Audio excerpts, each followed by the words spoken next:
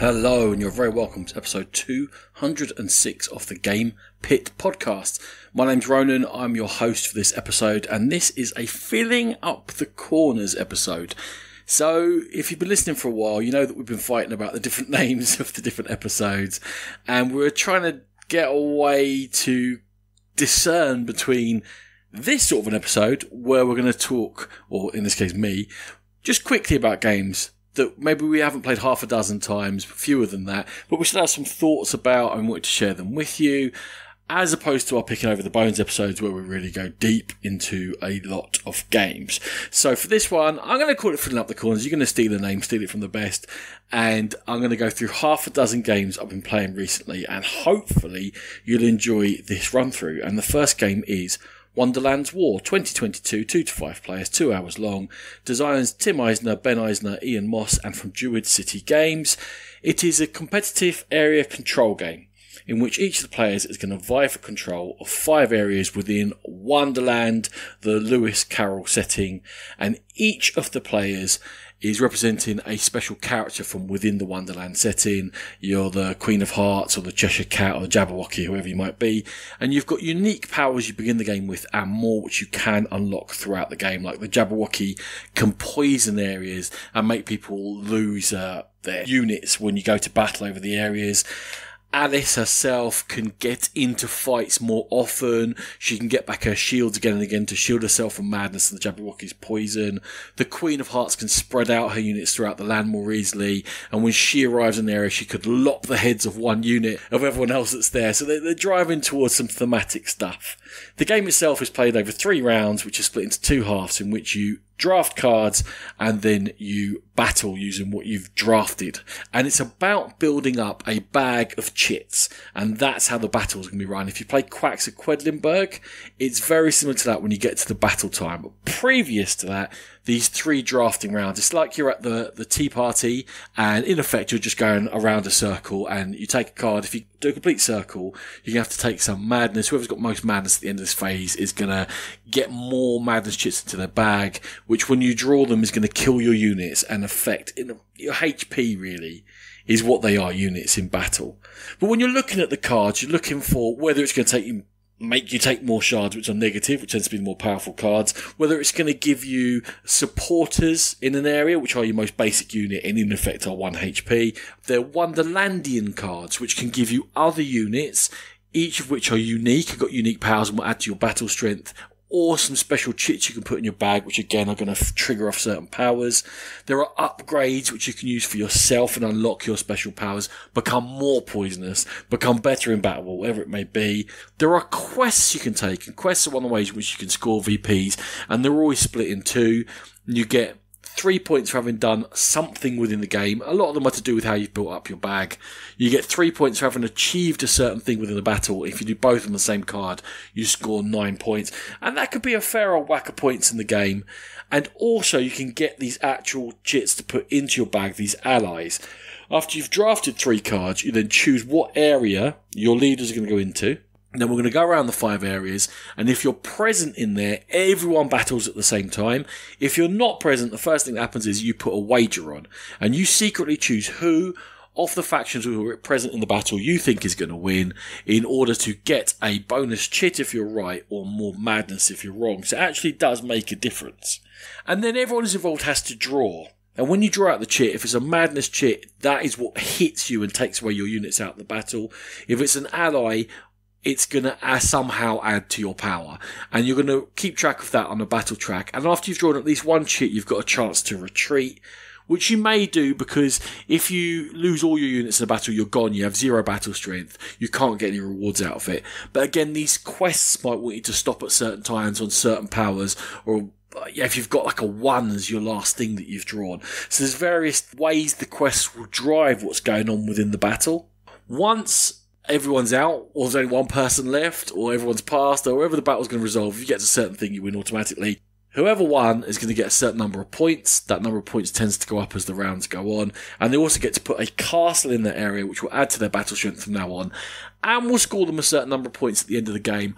the number of points which you can drive up by making choices during the game, and you choose which powers to unlock to get more supporters, to get rid of madness, whatever it might be, every time you get to activate your own little board of things which you can do. Now, for Wonderland's War, the theme and the presentation, I've only got the retail edition, which doesn't cost too much in my opinion, and it's for what it is. I know there are amazing versions out there with lovely chip stuff you can buy. I think the retail version is a very good product. What I find strange with Wonderland's War is, for a game with drafting and battling, the interaction was actually lacking. In the draft, there always seems to be decent options. When you get up to 5-player, there always seems to be very few options. And I wasn't that fussed by what cards everyone else took. I was never like, oh no, you took that one. I always felt like I could get something, so I wasn't too gutted. Within the battles themselves, it felt a bit bloodless. It was rare that people were drawing and it was very exciting. What have you got? What have you got? Part of that was because the drawing is very random. And you can get runs where you've got a bag and you think you've got a bag just as good as someone else, but you happen to draw out more madness chits. Now, no one had loads and loads of units in any one area, because to us it didn't seem worth it. I guess you could just pile all units into an area and make sure that you win that. But the amount of points that you're winning for an area, like in the first round it's 2 or 4 or 6. Whereas for quests you can get 9 points. And not until the third round can you start equaling that by winning a battle, which feels like much, much harder work. And the fact that these quests are worth so many points means people are stopping at strange points within the game. You look at someone and go, well, you've got a really strong bag and you've got lots of units, you're probably going to win this. And they just stop and go, no, I'm stopping here. Oh, I bet on you. And the whole thing felt like, I don't really know what's going to happen. I don't really know what everyone's motives are in this battle. And therefore I'm not that engaged. And when bad things happen to people, you can sympathise with them, but no one's really like, oh yeah, no. It was a bit sort of, oh yeah, there's a thing that happened, let's go on to the next battle. So I think they did really well with the theme, but overall it felt a bit lukewarm. And I didn't think that players connected with the contest within the game. We were there, we were doing stuff, and things happened and we all went, okay. I'm not sure anyone could really tell you what the scores were at the end, because I'm not sure anyone was that fussed. We had a player with a very sort of incredible run of bad luck, and yet made it up and wasn't dead last because they scored about 80% of their points just from quests. And when you can do that within the game, when the central mechanism isn't the central mechanism for scoring, if you've listened to me before, you know that kind of puts me off. And the primary objective that I feel like we should be driving towards has been overwhelmed by other ways of winning. So Wonderland's War, I liked a lot of it. I didn't like parts of it. I didn't feel like it coalesced into something that was hot and exciting and we're having fun and, oh, you've poisoned me and I'll get back at you. It was like, oh, that happened. Yeah, cool. Oh, that happened. Cool. Oh, you won this one. Oh, great. Decent. I won't be suggesting it because in the end, everything you do feels a little bit inconsequential. So that was Wonderland's War. Now, when Clank came out, it made a bit of a splash. It is a competitive deck building, dungeon crawling game, and it was something a little bit different. And people like games generally that do something with deck building, and Clank certainly did that. It's had various iterations, including a legacy game, and last year in 2022, Clank Catacombs came out. 2 to 4 players, about 90 minutes, designed by Paul Denner, as they all have been, and from Dire Wolf. In Clank itself, any of the Clank games, you're going to build a deck of cards, and you're going to generate resources by playing those cards on your turn. And the resources you generate are going to let you buy cards, collect gold, which will count as points, or to let you buy equipment when you get to market rooms in the dungeon, to have swords, which allow you to move through certain types of dangerous tunnels without taking damage. We all have a set amount of health. If you take damage equal to your health, you are out of the game unless certain circumstances we're going to come back to. Or to fight monsters. There's always a monster available, but there are monsters that appear within this market row, this dungeon row of 6 cards. And by fighting them, spending your swords, you can get rewards and make the whole dungeon a bit safer for everyone. Or you have feet that will use to move through tunnels to go from room to room to room. Now, in the original Clank, that was around the board. So you can see where all the rooms were. There were a few surprise and tokens you flip over, but you could see where the rooms were. Clank Catacombs' unique selling point on the Clank system is that this is done via tiles, and every time you play a dungeon is going to be different, and it's modular. And when you choose to walk off the edge of a tile to an empty space, you draw and then you place it, and you can tessellate however you wish to put it and rotate that tile. And that pushes on whether you're going to be interested in Clank Catacombs or not. That twist off the game. In the market row, as cards come out, there's going to be ongoing powers, there's going to be acquire powers as you get them, there's going to be arrive effects, but also when some of them arrive, they trigger a dragon attack, because as you're doing stuff with your cards, you can generate something called Clank. And Clank is basically your cubes go into a pile. When the dragon attacks, you scoop them up, and the ones that are in the pile, they go in a bag with a load of these neutral dragon cubes, and you draw them out. And if your colour is drawn out, you're going to start losing health, and it's relatively hard to heal within the game. And this is the driving and the mechanism that pushes you through having to run into the dungeon and get back out again. Because if you lose all your health before you found an artifact, and in Clank Catacombs you don't know where the artifacts are, you've just got to run in and try and find them, and back to the relative safety, so you're not in the depths, and it's just the first 4 tiles that you draw are safe. If you can't get back to them with an artifact before you're knocked out, you've got 0 points. And I found that within this one, with the modular system, it's very hard. There's a lot of one-way tunnels, there's a lot of crystal caves that seem to be very well designed to stop you from getting around the place quickly. And on the initial start tile, there's a lot of one-wayers that say, yeah, you can get out of here, you can get into the depths, but good luck getting your way back. And as the game accelerates, as people find more artifacts and more treasures that drives up the Dragon's Rage, more and more cubes are going to be coming out of the bag. It's also got something that wasn't in Clank, and that's haunted cubes, ghost cubes. They can come out from a couple of mechanisms, but some of the tiles are haunted. I think that's from the Legacy. And when a ghost cube comes out of the bag, everyone gets hit.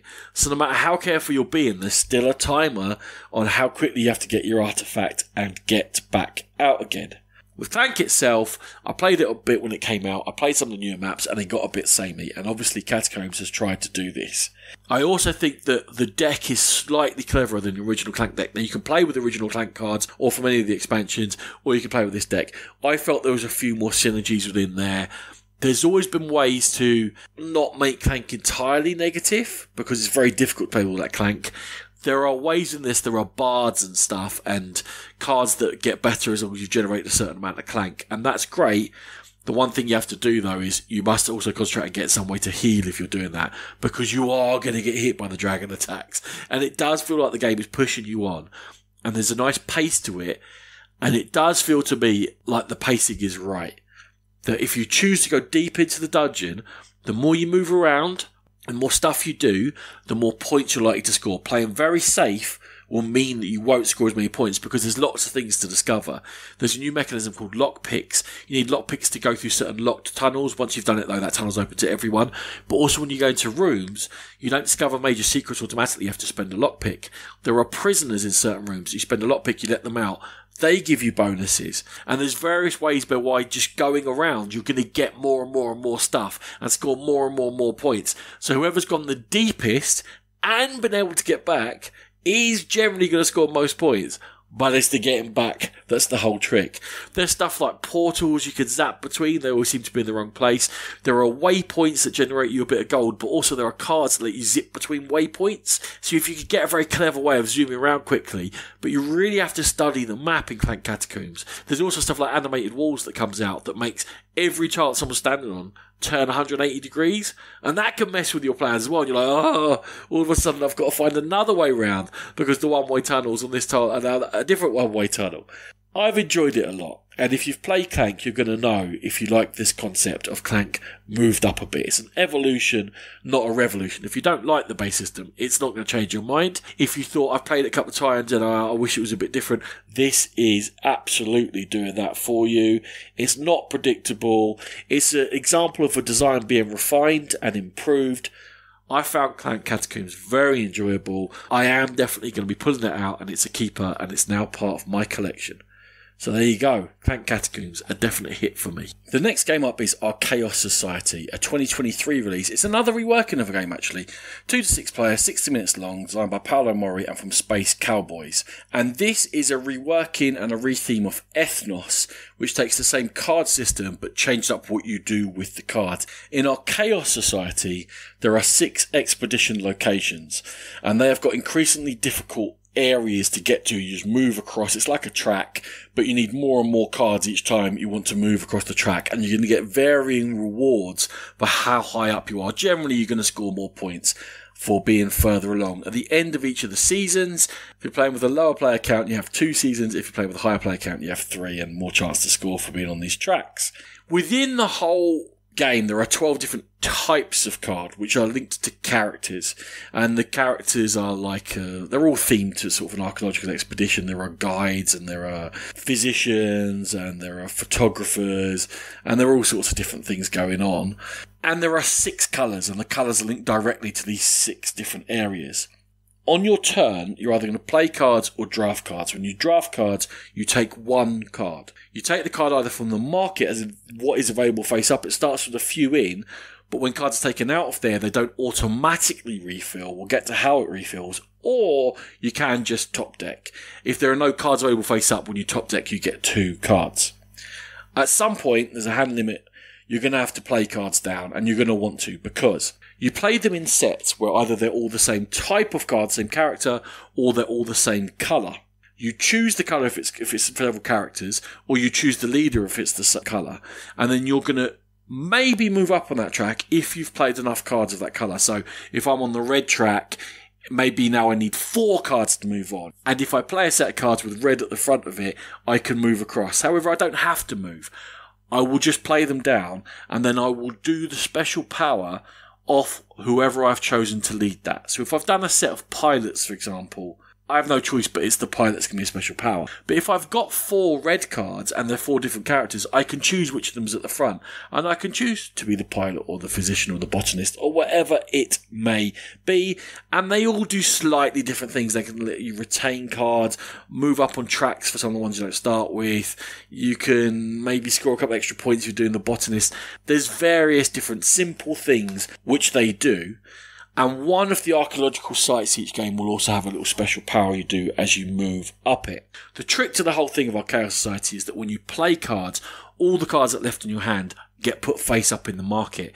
And you're creating opportunities for the other players in which they might be able to build up sets. Within this, there is sort of a lack of control in your drafting. You do end up top decking. I believe that for Ethnos, which was a bit of a hit at the time, it was really ugly. It looks nicer. They've done it with no plastic components, which is very nice. All the player colours are very similar. They're brown and beige and stuff like that. I think it looks okay though, although the score track is a stupid circular spiral. It's a circular snake. So it's in a circle and it goes back on itself, which is just why are you doing that? And the score tokens don't fit very well on it. That's a minor thing, but there you go. Anyway, the complaint in Ethnos was you were doing area control and you were directly combating each other and you had little control on your cards. However, what they've done with this is say, okay, you don't like the direct conflict area control with this card system. We're going to give you something really, really dull to do. And I feel like they've got a very interesting idea with this drafting, an intriguing concept where everything I do may help everyone else, and they cannot find the right way of using it. With Ethnos, they were much closer than they are with Archeos Society, because going up these tracks is dull. And everyone's moving at roughly the same rate. And in fact, if you can put together big sets of cards, that's worth so much more points than just trying to eke out 1, 2, 3 extra points by moving up the tracks, especially when you've only got 2 seasons to do it in. That it's just, I'm just playing these cards. I may as well not have these tracks, really, kind of. They needed to find something more interesting to do with this system. It's a misstep. It's a pointless reworking. It doesn't improve in Ethnos other than in the looks. I would play it again, but please find something more interesting to do with it, because this is just, it's a bit dull. There's nothing to really drag me back to Archeos Society. The next game up is Sabika, a 2022 game, 1 to 4 players, Taking about 2 hours to play German P. Milan and Ludenova. And the theme of Sabika is you are Nasrid nobles helping to construct Alhambra and also to build trade around the Mediterranean on both the European and Maghreb side. It's played over 5 rounds. You've got 4 workers who operate on 3 rondels. You've got 2 workers on the outer rondel, 1 in the middle and 1 on the inner. And they work independently to each other as rondels. It's just that they're all driving your actions. On the outer rondel, as you move your workers round, you're going to be getting building materials or you're going to be building. Now you can build warehouses to drive and create more storage for yourself or trigger a few powers, or you can build major or minor buildings as part of the Alhambra, which will score VP for you according to which building materials you have ploughed into this particular project. They all require a start, and then the more you put in, the more points you'll score for doing it. There are what's called major buildings, which will move you up a track and get you some bits from the Sultan, but also often will allow you to take extra actions of the actions that I'm going to describe within the game. Upgrade your warehouses and sail and consolidate and write poems, and this will all make sense to you or it won't in the next couple of minutes. You can also build minor buildings. They've got colours either side of them, and if you can combo them with your current row of minor buildings, you will trigger off being able to get resources or points or trigger an extra action. And this will all sound very familiar to you because every time you do something, it tends to be to get a few more resources or trigger an off other action, because actions are very precious because you've only got 20 in the whole game and you've got a lot to do and not enough stuff to do it with. Within the middle rondel, you're mostly going to be sailing or consolidating. When you sail, you're building out ships, and you can build from city to city on a very small little map. And every time you arrive at a city, they want particular goods. Now, goods are available either from bonuses from things that you do, or as you place around the rondel, depending upon where you go, you'll be able to pay a certain amount of money to get raw goods, which you'll need to refine. To pay money to refine these goods, there are a couple of actions you can take to refine these goods rather than the building and the shipping and the consolidating. And also there are some building materials you can pay money to get, which will score you more points when you go and build the major and minor buildings I've just described. When you sail, there's certain goods that they want. When you get there, they'll give you a little bonus for creating the trade route. It will cost you money to get there. If you give them what they want, you will get extra points and extra what's called pariahs within the game. Another thing you can get as bonuses for building, expanding your warehouses, wherever it may be, because at the end of every round you must pay pariahs or you will suffer a penalty, and the number you have to pay will go up as the game goes through. You can also, once you've sailed to a city, take this consolidate action, and when you do that, you're either going to get a one-off bonus action immediately, which there are ways to trigger again, or to get an ongoing income at the start of every round in money or pariahs or points or take a good or whatever it may be. Within the inner wheel, you're going to be moving your poet around, and they're mostly going to get you poems or get you money, or they might trigger some of the poems that you have already written into the walls of the Alhambra. Now, poems are always going to cost you some money and they're going to cost you some goods, and again, the quality of goods you hand in, you're going to score more points for doing so, and they're going to have one-off, which you can trigger again via other actions or by get various bonuses. They're going to give you an ongoing, unique, special power to you. Generally, every time you do something in the game, you get something better, or every time you do something, it might be a little bit cheaper for you. Or there are special poems. They're more expensive. You can build a maximum of 2 of these in the game. They're very varied. There's a big wide set of them, and we'll just have a certain set depending on the number of players. And they're going to score you endgame points for having done something in the game better than the other players. And if you are first, they'll score you a big wad of 14 points. And then if you're second or third, they will score you fewer points. Generally, sometimes they'll just say, for all of this that you have, you will score a point at the end of the game. And those sort of end game scoring poems will very much drive which path you wish to go down in Sabika, because like I said, there's lots of things you want to do, but you're not going to be able to do everything. And every choice you make in Sabika is a compromise which closes off other possibilities which you thought were open to you, but it turns out that they were not. Now, we've talked about as you move around, in a lot of space you can do these secondary actions, because when you get goods, they're raw. You cannot sail and trade with raw goods. You have to refine them, which puts them into your warehouse. I mentioned you can expand your warehouse. There's kind of a Concordia thing going on. You've got a limit in what you can store, and it's very limited originally. And you have to put both the building materials you collect which you're going to use every time you build or do a poem or add to the Alhambra in some way to score points, but also the trade goods, which is also going to make you better at sailing and trading. They all go in the same area, and you have to pay some consideration to whether you just play with a very tight area or you wish to expand it, which will score you a few points every time you do it and trigger powers every time you do it, and will help you in small ways. And like I said, there are choices to be made, all within quite a tight play space. Now, one of the major things I haven't mentioned is the rondel is very crowded. 2 workers on each of the outside things, you're going to be bumping into each other all the time. And here's one of the crucial systems that I've only touched on and Sabika comes in.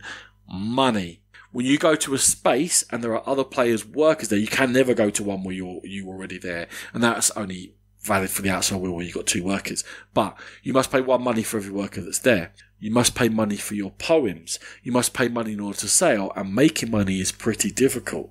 So again, it's another way in which if I choose to do this and spend my money on that, my money's not available to do this, that, and the other. And while I'd love to collect these endgame poems early on, or at least beat other people to them, by paying out that wedge of 5 or 6 money, whatever, 4 or 5 money, I am limiting what I can do on the board to get ahead of the other players. And maybe if I spend that money to get ahead of them on that, that will put them off buying that poem, and I can buy it later on, because the later you can buy them, the less you're going to need that money that you spent on them. But it's like that in lots of different things. You're very much competing over the major buildings. There is a limited supply of them, especially the ones that trigger vital actions, and you can see if someone else is going for them. You're like, I need to get that before the other player. But it's not that easy, and it is a race. One of the other interesting things is that the person with most pariahs doesn't just become start player, they choose who is start player. And when you start to get used to the game, you can analyse the board state and be like, I actually want you to go first, because you're standing in all the spaces I want to go to. And if I can wait and get you to move on, that's saving me 1 money for every one of my actions. It's so tight, in fact, that instead of taking actions, you can take a worker back off the board, which costs you a point and gets you just 3 money. We played, most of the players, 3 of the 4, had to do that at some point in the game. And the winner did that in the game. It's not like something, it's a bust move. It is a bust. You've only got 20 actions, you're not taking an action. But the game is so tight that you might have to do that, and I love that. And you know I love tightness in a Euro, as long as it's got a clear path to what I'm doing. Combos are available where you might be able to do one thing, trigger this action which gives me this bonus, and I get another thing. But they are hard earned and they are rare. And when you can do it, it feels like a big move. It's like, okay, that took a lot of planning and I pulled it off, and that was some good play. And quite often, when you're putting together a little chain of actions, you go, I'm 1 money short. I'm 1 building material short. I can do this, but only if that person moves out of there, which makes that 1 cheaper for me, or only if that person doesn't take that marble off the board. Because if I can go there, pay 1 and get it, it's available for me to do this, and then I could do that. And it's a lovely way in which every action that other players takes reveals a little bit of where they might be going, and you're thinking about, okay, so they're going towards that. Can I beat them to it? Is it worth racing towards it? And as I keep mentioning, if I make that choice to race towards that and take that building before them, I am not taking these other paths available to me, opening up space for other players to move into. And every time you make something slightly easier for someone, well, then they're getting slightly ahead of this game of we're all vying, it's all very close, who's going to get the edge at the end. Problems with it? The theme about building the Alhambra is very shallow. The building of the buildings does not feel like the most important part of the game. The poems do. Now, I know the poems are an integral part and they're written into the walls and what have you. I just didn't feel like I was helping to build Alhambra. Actually, trade was... Maybe it's because that's what trade looks like in games, But spending a bit of money in order to establish these trade routes, which then would often give me bonuses, or there were, in our game anyway, in-game poems related to how well you traded. So that would score you points at the end if you'd done it well. And there was definitely vying for these things. I thought that was a slightly more thematic part of it. And I didn't really feel like I was building a Alhambra. But anyway, there you go. The other thing would be the presentation. Visually, it's quite busy. And I think that it's overwhelming to begin with. But the symbology is good. There's a very limited number of actions you can take. So it is consistent throughout, where every time you see a boat, that means I do the sail action. And the sail action within itself is very simple. The consolidate action within itself is very simple. So if I see the shaky handies, I'm going to move one of my ships across 2 centimetres to the right and get the thing, which is either a one-off or an ongoing power. And once you learn that, which doesn't take long, the symbology all works. The thing that I would say is very difficult is that the poems are mostly very wordy. They are written in a thematic font, which doesn't necessarily mean it's the easiest thing to read, especially, as was mentioned to me, very insightful, Alex, was a textured background. And you're like, and you do often have to just go and pick all these poems up. Now, I thought it would be a bigger problem, but in fact, money's so tight, you don't build loads and loads and loads of them. So you're not constantly referring to them. Wasn't as big of a concern as I hoped for, but there are certain things that in a game where every action is interconnected from other players and within your own plan, it is overwhelming to look at. But you'll get over it. So I can forgive that. I think Sabika is a very strong, tight Euro. I want to play it again soon. I'm certainly considering picking it up for myself. I'm gutted it was for sale at UK Games Expo and I didn't buy it because I hadn't played it yet and I wasn't sure. I was a fool. I should have got it. Very good game. I enjoyed Sabika greatly. Well, Vagrantsong. Another 2022 game, 2 to 4 players, 90 minutes long, designed by Matt Carter, Justin Gibbs, Carl Rowan, and from Weird Games. How not to start someone off on your game.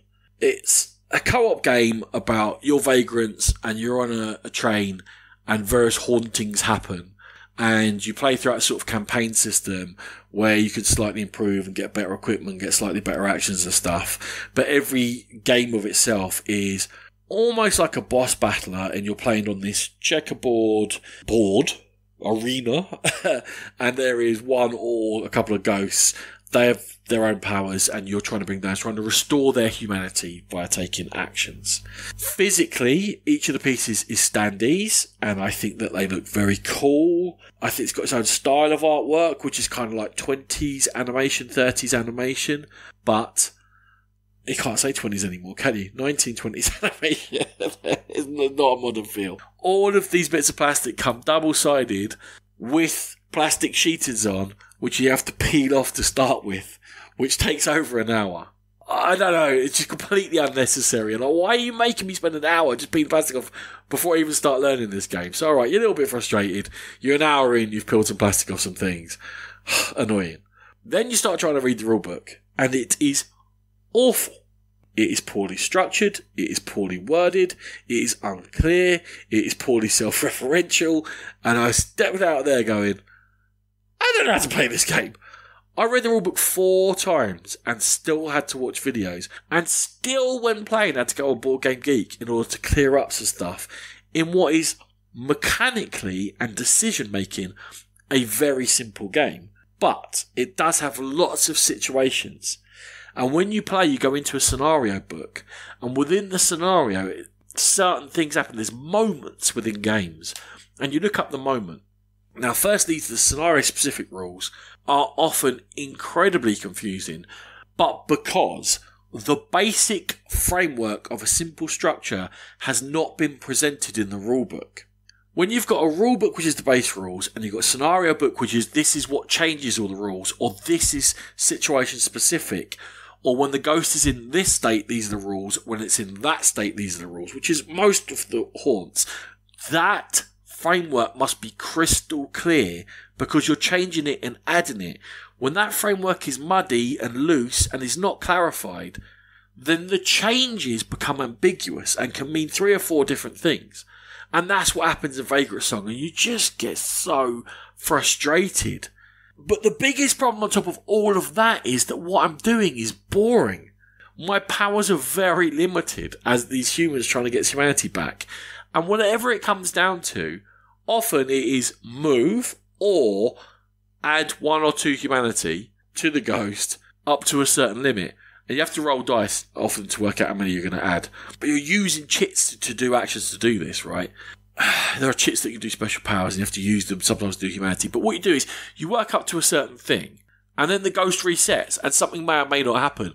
And then you have to work back up to it again, and then it resets. And then you have to work out, sometimes you're doing it like 4 times. You might be trying to get 60 humanity back, and you're getting back 1 or 2 or 3 each time.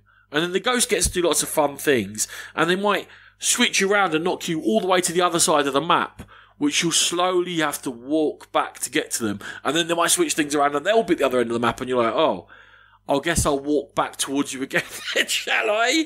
Like, I just got what I'm doing, just walking and walking. You can't often do the same action twice in a row. So, like, you're like, oh, well, my good action, I can't do it. And then it's the wrong time, so I can't do my good action now because you've changed the whole game state. Like, the second ghost envelops you. So then you're more or less sort of blind drawing out of a bag just to get the right chit to get rid of this thing that is ruining your game. And every time we played, at least one player was like, I did nothing. I just sort of stood here. And then it appeared next to me and hit me, and I hit it back for 2. And then it disappeared again, and I was like, oh, what am I doing? And there's so many frustrating poor mechanisms that they've gone for. Yeah, but this is great story-wise. Is it? If I don't understand the story, and quite often, it was only quite late into a scenario that you start going, I kind of get why that power does that. I get what this ghost does, but I'm not having fun, or you're not having fun, or someone at this table is having a terrible game. The ones who are involved a bit more are just chipping away, which doesn't add much to me. All I feel like I'm achieving is a change of game state often, which means the rules change a bit, which means we all go, oh, now what does this mean? Back on BGG, just to clarify, because I'm not entirely sure, because I feel so unsure of myself within this rule set, that every time I tell you this is how something works, I don't believe myself. And it's a mess of a production. It's a complete mess of a rule set. They've pushed to be very ambitious, but kept the base framework of the game so dull that despite all the things going around it, and there are interesting things, and the haunts are thematic when you eventually get it, and they are doing crazy stuff, but the haunts are having fun, and I'm not. Vagrantsong is a poor game. It doesn't tick any of my boxes. I was very hopeful. I love a cooperative game. I love a story game. I love a narrative game. This was too much of a mess. All the frills, all of that stuff, I guess was okay. The core of it was an absolute disaster. So I don't ever want to play Vagrantsong again. Definitely not for me. My last game is First and Roll, a 2018 game for 2 to 4 players taking 45 minutes. Stephen Glenn from R&R Games. This is a dice game that simulates American football. You play the game with a game clock. You can play over 2 halves. You kick off each half. You decide whether to return it or not. The other player does, and there's a die roll. So we play 2 players. You can play 4 players. We take charge of offense and defense each. I'm not sure that would add much to it. Once you have the ball, you're going to choose one of 3 dice secretly. You're going to choose whether to run. Now that has lower numbers, meaning generally you're going to make less yardage.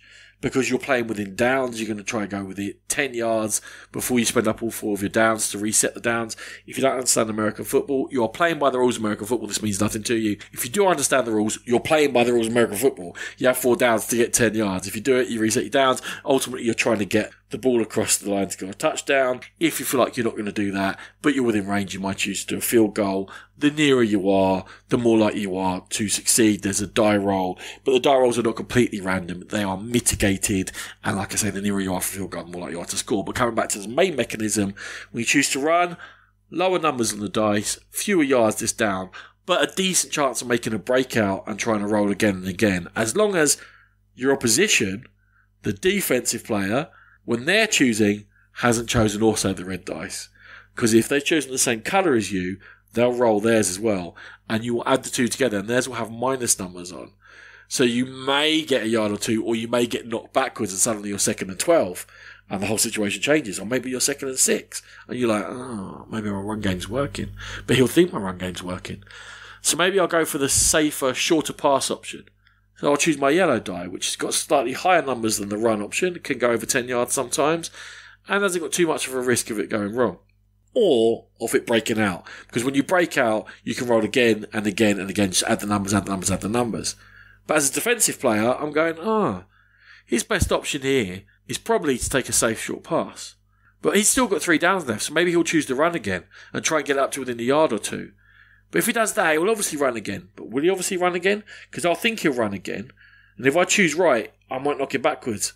So now he'll go for the short pass. Or maybe he'll go wild and go for the long pass, which has got the highest numbers on the dice, but also got breakouts. You can just go again and again and again if you go for an undefended long pass. However, also the defensive green dice has got the highest negative numbers on.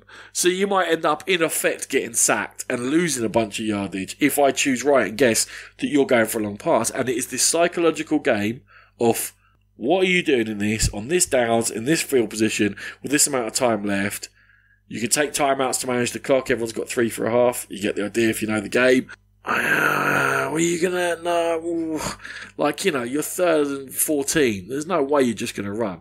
But maybe you just want it to be secure and you're going to take the punt. But maybe you're a nutter and you're going to go for that long pass.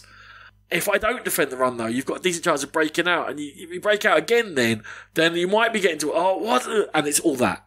It's all looking at each other and going, what are you going to do?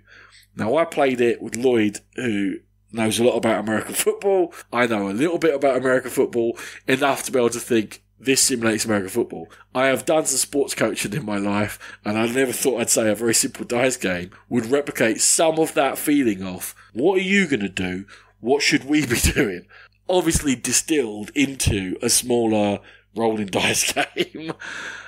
I absolutely loved it. You get the idea. But I am the target audience. I was playing with a good friend who I was able to just abuse and quote Any Given Sunday endlessly at, and we could swear at each other, and I was jumping up and down, and I was pointing my finger, and I was unbelievable. The one bad thing about it is that turnovers are pretty random. He's going to be laughing when he hears this, because I got smashed by turnovers. I absolutely got destroyed by turnovers. There's no way he should have won that game, man. He got out-coached and out-fought, and he came away with a victory, and I'm very, very bitter about it. But I had a ton of fun playing First and Roll. I don't know, especially with our listeners. Actually, our biggest listener group is in America. If you like American football, First and Roll is definitely worth giving it a go. There's loads of NFL fans in the UK. Any interest at all. But in terms of the game itself, it is a psychological game. I think you might need a bit of understanding about how American football works to really get into why you would make certain decisions at certain times. I might be overplaying that, I don't know. And while we're talking about where our listeners come from, we got a big, huge surge in listeners from Austria in the last month. So if you're from Austria and you just start listening to us, hello. Hi, I don't know, Podbean might be fooling me. Anyway, there you go. First and Roll, I liked it a lot. Very much looking forward to playing it again. I think it was a very good, simple simulation of a very, very interesting sport. And that's us. That's the 6 games I wanted to chat to you about. Thank you very much for joining me this time around. It is holiday time. Sean's currently in Wales. I'm off to Mayo in Ireland very shortly. We are going to get you that episode of the ones that we've missed out on in the last 10 years when I'm not entirely sure. But it is coming your way. And we will catch you again soon on the Game Pit podcast. We are proud members of the Dice Tower Network. Head to dicetower.com for fantastic gaming content. Check out the Dice Tower Network for other fantastic gaming podcasts. If you want to get hold of us, the Game Pit podcast at gmail.com, or go and jump on our guild and tell me your opinions on the games I've just been chatting about, or any ideas you might have for maybe episodes we could do together. Maybe top 10s. Our top 10s always get the most listeners. If you want a top 10 or something, let us know. We're thinking like doing drafts of games, just blatantly stealing the idea from like Board Game Barrage and Punchball Paradise. They do them and I really enjoy them, so we might start doing some drafts. Sorry guys. And other than that, I'll catch you next time. Our music is by E. Aaron.